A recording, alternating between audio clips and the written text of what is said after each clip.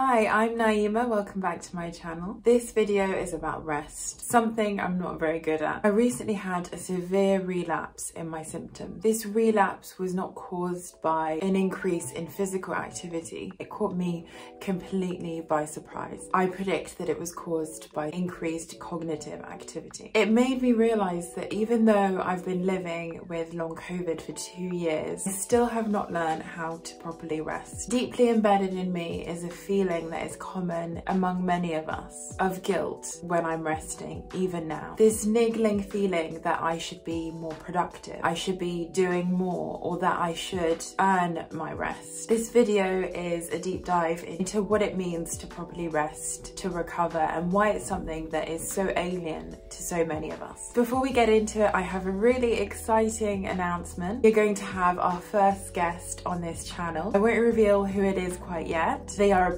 pacing expert. They've been coaching people with chronic fatigue, fibromyalgia, and long COVID, and they have also made a full recovery from chronic fatigue many years ago now. Since then, have dedicated their life to helping people learn to cope with life again. I'm really excited to have this guest on, and it's going to be part of a new series where I'm going to be inviting experts to share their insights and tips for dealing with this condition. Please comment below. I want you to let me know if you have any questions around energy management, pacing, and fatigue that you would like me to ask this expert. We will try to get around to as many as possible. Keep watching and don't forget to like and subscribe.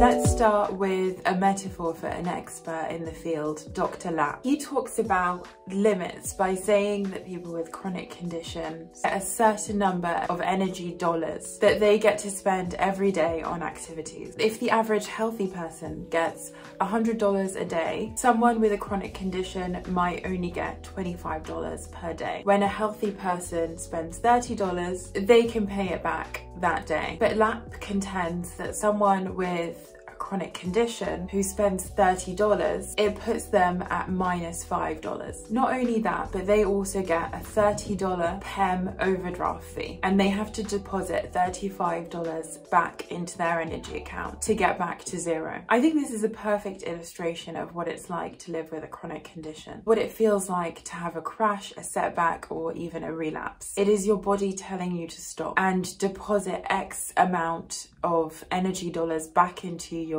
account, in this case back into your body, so you can reset and continue to live as you were. At that point, it's no longer a choice of whether to rest, but it's a requirement for your body to recharge.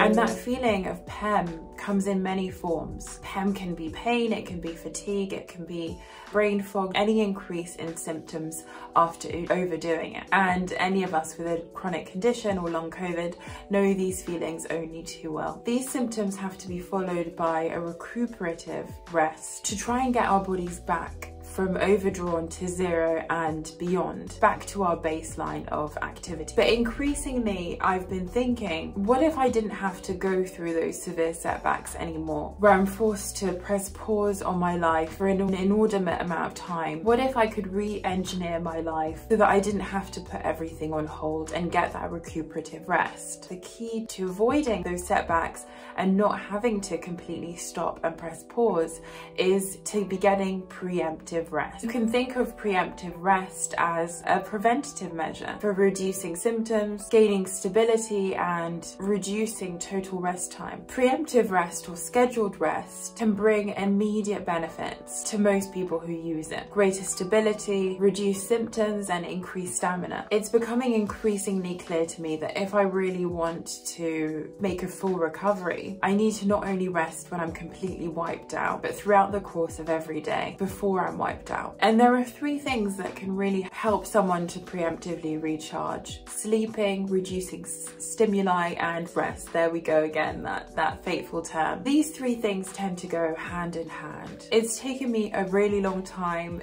to work out that watching TV, reading or listening to podcasts are not resting. They require less energy than housework, than paid work, but they are still activities. The rest that I have not been getting during this time comes in the form of lying down with my eyes closed in a quiet place, listening to quiet music, using a meditation app. It involves taking a break from normal activity and creating a quiet place to recharge, no matter how good I'm feeling that day.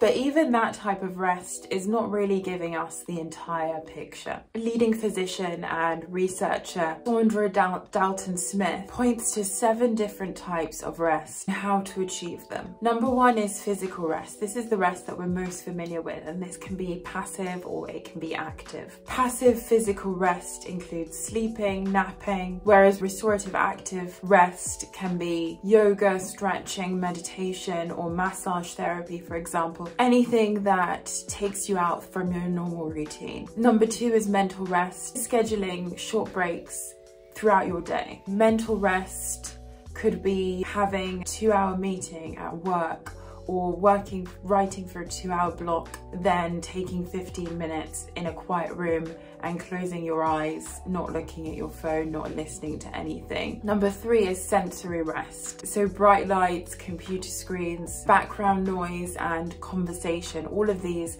contribute to us having sensory overload. So having these moments of intentional sensory deprivation can really help us to take the rest that we need, and it can undo some of the damage that we have from living in such an overstimulating world. Creative rest. This is especially important for anyone who is brainstorming ideas, writing, painting, doing something creative. This could include sitting outside and appreciating nature, looking at art, appreciating art, looking at painting on your laptop, for example. Anything that is enabling you to creatively appreciate something. It could come in many different forms that spark creativity. Emotional rest. This is having the time and space to express your feelings, being truthful about what you're feeling and not having to people please, for example. Social rest. This is where you find people who you can really gravitate towards and who are supportive and you can confide in. So I think that really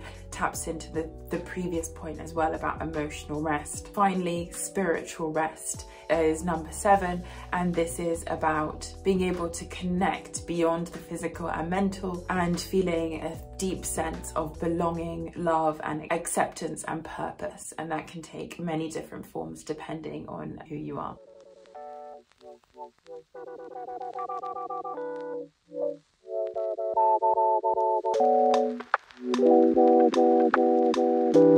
Since my recent relapse and doing all of this research and really asking myself about whether I have made the changes I need to truly recuperate from this on a daily basis, I've concluded that I probably hadn't until now.